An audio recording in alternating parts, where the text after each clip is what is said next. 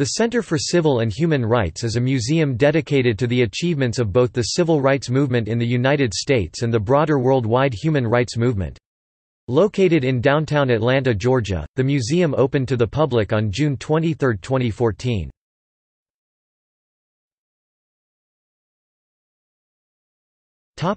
History. The center was initially conceived by Evelyn Lowery, the wife of Joseph Lowery, and Juanita Abernathy, the widow of Ralph David Abernathy, along with former Atlanta Mayor Andrew Young and longtime House Representative John Lewis, all of whom were part of the movement to grant civil rights to African Americans during the 1960s. The Lowerys met with then-Mayor Shirley Franklin in 2001, who was warm to the concept of a museum honoring Atlanta's civil rights history but, due to more pressing issues with the city's finances, was unable to offer much more than that at the time.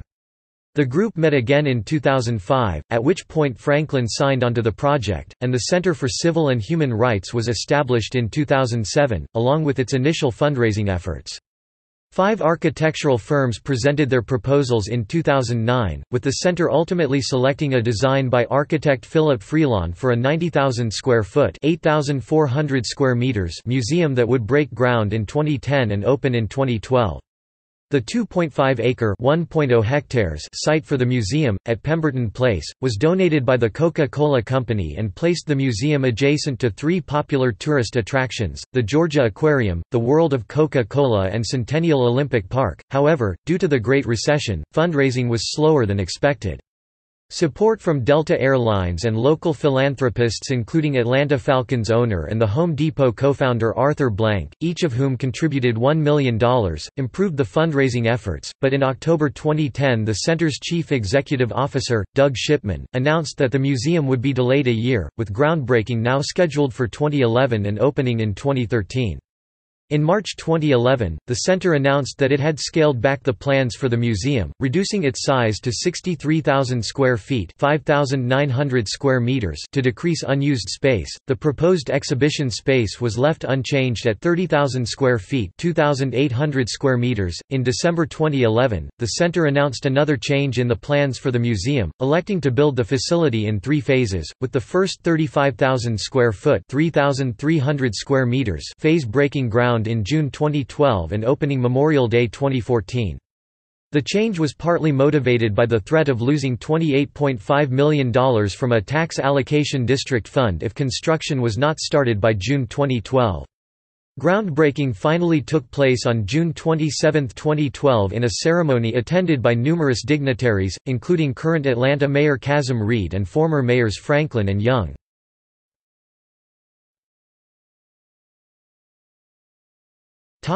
Exhibits.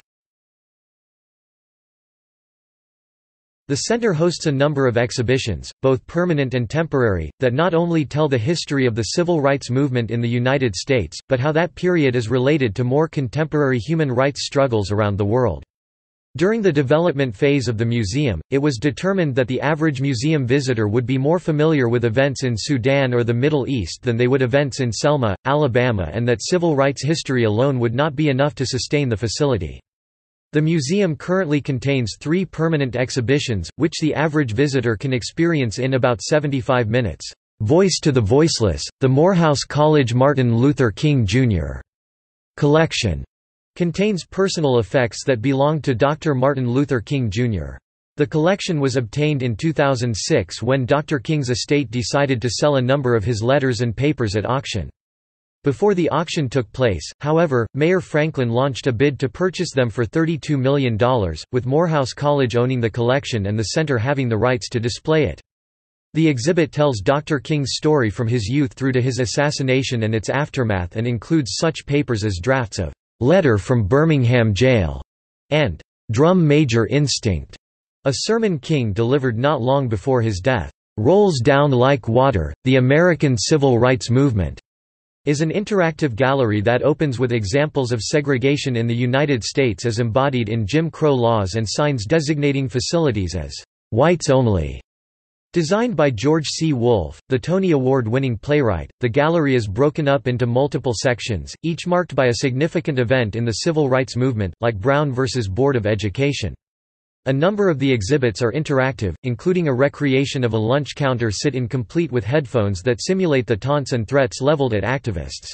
Spark of Conviction, the Global Human Rights Movement, unlike the other exhibits, is nonlinear in design. The exhibit includes a rogues gallery of dictators, like Adolf Hitler and Augusto Pinochet, and counters them with images of modern-day activists who work to improve conditions of women and LGBT individuals around the world. One activity, called, "Who Like Me?" allows visitors to define themselves using a particular trait—such as their religion or gender—and shows them an individual who is persecuted in their homeland for that same trait.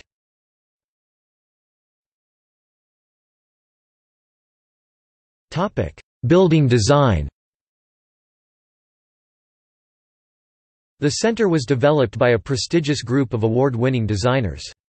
Its unique structure, designed with the goal of creating a physical representation of the center's vision and a world-class destination for Atlanta, was created by design architect Philip Freelon in partnership with HOK. Freelon is best known for leading the design team of the Smithsonian National Museum of African American History and Culture in Washington, D.C. His work has been published in national professional journals, and he was named Designer of the Year in 2008 by Contract magazine. HOK is the largest U.S.-based architecture engineering firm and the country's third-largest interior design firm. HOK has received several awards and recognitions, including being named the #1 architecture and engineering firm by Engineering News Record and Architectural Record, and receiving the Atlanta Business Chronicle's Best in Real Estate Award — Best in Design for their collaborative work with the Freelon Group on the center.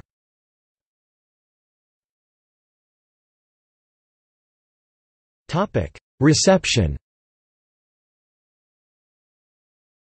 In early 2014, The New York Times named the Center for Civil and Human Rights as one of the biggest reasons to visit Atlanta in 2014, along with the soon-to-open Atlanta streetcar and other new attractions. In a more thorough review of the center in June 2014, Edward Rothstein of The Times called the facility, "imposing."